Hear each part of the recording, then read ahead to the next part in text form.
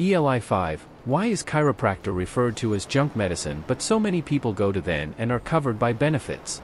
I know so many people to go to a chiropractor on a weekly basis and either pay out of pocket or have benefits cover it, but I've seen articles or posts pop up that refer to it as junk medicine and on the same level as a holistic practitioner? To quote Wikipedia, D. Palmer founded chiropractic in the 1890s. After saying he received it from the other world, Palmer maintained that the tenets of chiropractic were passed along to him by a doctor who had died 50 years previously. Chiropractics is not based on real science. The foundational principles behind it, vertebral subluxation, are nonsense.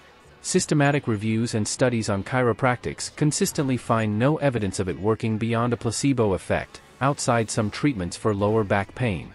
There is also some evidence that it is dangerous. But the placebo effect is really powerful. Chiropractic treatments can make people feel better, the same as any placebo treatment, so chiropractics appears to work in a limited way. It is also cheap, in part due to not having to involve actual medicine, medical research or medical training/professionals. This can make it a cost-effective treatment in some situations. Plus there is a bunch of politics around it. Fake medicines always have a certain appeal to them, promising easy cures to problems that actual medicine cannot fix but can only manage.